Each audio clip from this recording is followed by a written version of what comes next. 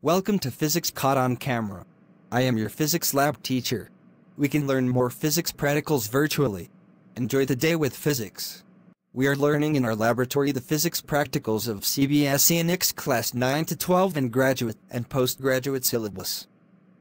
Practicals related to optics, thermodynamics, electromagnetism, relativity, acoustics, electronics, mechanics, instrumentation and electrical practicals. Broadly, the functions of physics laboratory are determined according to the needs of the science industry. If the laboratory is for schools, then the function is crystal clear. The laboratory is aimed at enabling students to learn physics theories in a more elaborative manner with the involvement of its application. The experiments carried out are mostly the ones in coherence with the curriculum. If the institute is for higher studies, whether governmental or non-governmental, there the objective is to carry out researches and studies relevant to the contemporary industry of science. While carrying out the research, the researcher needs to apprehend to the commercial perspective of the study for making it viable.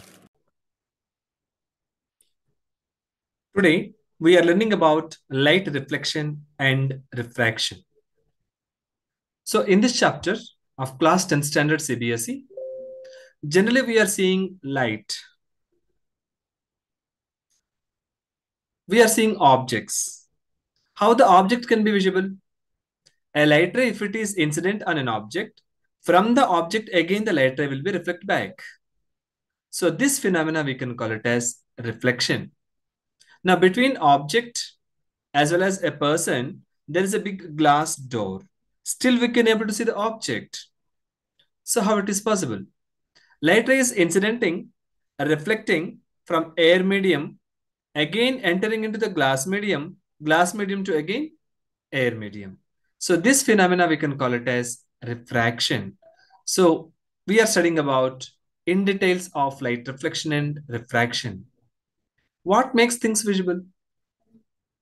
During the day, the sunlight helps us to see objects. An object reflects light that falls on it. This reflected light, when received by our eyes, enables us to see things. We are able to see through a transparent medium as a light is transmitted through it. Now, the reflection of light. Reflection of light are two types. If the light ray incident on a smooth surface, what happens? Entire the light rays will be reflected back. Okay. If the light ray incident on the rough surface, in this case, what happened? The light ray will be reflected into n number of directions. Because due to the curve here, it may be reflected into n number of directions. Okay, so this kind of reflection we can call it as diffused reflection. Now, from where the light ray is incidenting, that ray we can call it as incident ray. So this point we can call it as incident point. Again, the light ray is reflected from the incident point. This ray we can call it as reflected ray. Now take a normal at the point of incidence. Normal to incident ray, angle of incidence. Normal to reflected ray, angle of reflection. Okay. Now, the angle of incidence is equal to angle of reflection. Incident ray, reflected ray, normal, all are in the same plane. Incident angle is equal to reflected angle. So these two are the laws of reflection. These laws of reflection are applicable to all types of reflecting surfaces, including spherical surface. Okay. Reflection by a plane mirror. In a plane mirror, what happened? How much distance an object is there, the same distance image also will be there. Object distance is equal to image distance. Object height is equal to image height. If you raise the right hand for the mirror left hand, so laterally inverted. Okay. Now, the image is virtual and erect image.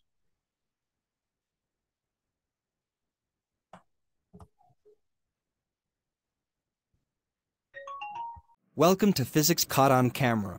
I am your physics lab teacher. We can learn more physics practicals virtually. Enjoy the day with physics.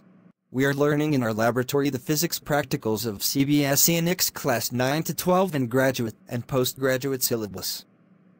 Practicals related to optics, thermodynamics, electromagnetism, relativity, acoustics, electronics, mechanics, instrumentation and electrical practicals. Broadly, the functions of physics laboratory are determined according to the needs of the science industry. If the laboratory is for schools, then the function is crystal clear. The laboratory is aimed at enabling students to learn physics theories in a more elaborative manner with the involvement of its application. The experiments carried out are mostly the ones in coherence with the curriculum. If the institute is for higher studies, whether governmental or non-governmental, there the objective is to carry out researches and studies relevant to the contemporary industry of science. While carrying out the research, the researcher needs to apprehend to the commercial perspective of the study for making it viable.